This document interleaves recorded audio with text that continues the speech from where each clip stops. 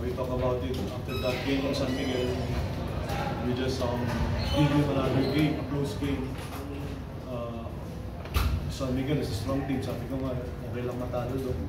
But this time, sabi ko sa mga bata, we have to win kasi if we lose to this game, lalayo kami. Masyado kami makakamaw sa ilalim.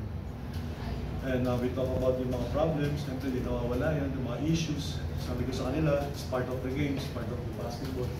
Issues, di ba? So we have to challenge it. So the way we stop that issues is to win this game. So nangyari naman, CJ play better, Jack play better, everyone play better. Even though they have a new import, which is magaling din. Every time we play, may bagong player or may bagong import. So, siguro talagang ayaw matalo sa amin. But this time, with this game, nalo kami, it's a big help for us going to the quarterfinals. Going up with Magnolia this Sunday, it's a top game. So tomorrow is a one-day preparation, but as part of the game, so siguro is more scouting and setting our mind na kayanin namin yung Magnolia. We have a good import, we have a championship team, so there's no choice to play them. So we'll see what happens. Psychological naman. And I think for this game, winning this game is a big help for us going to the Sunday's game. Coach, buo mo ng konti yung Phoenix, paano nyo it's adjustment kasi, di ba? Kasi they have 4 bigs. Tapos yung import nila, they play 3.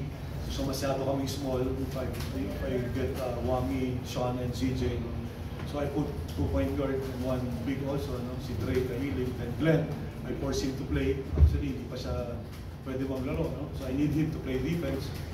Of course, Skip is there, no? Kasi if our opponent may 3 position yung import, medyo lumiliit pag hindi namin makuha yung our lineup. No? Hindi namin makuha yung 3-point guard score. So we have to adjust on that part. No, we have successful naman adjusting that part. So maybe this Magnolia team, no? They have 2 small, 2 best point guard. So we'll see what happens sa mga dami rin free throws. Yun nga, no? Siguro isang pati.